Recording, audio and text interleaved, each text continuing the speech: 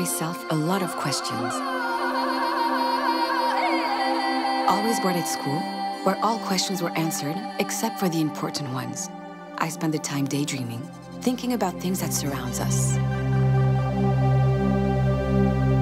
Easter Island, the pyramids of Giza, Machu Picchu, mythical places which have made us all dream at some point.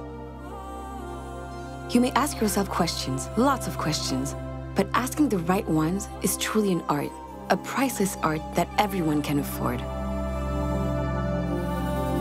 This is how I found myself, many years later, looking into the past of our planet, far, very far back in time. And what I discovered changed my vision of the past forever.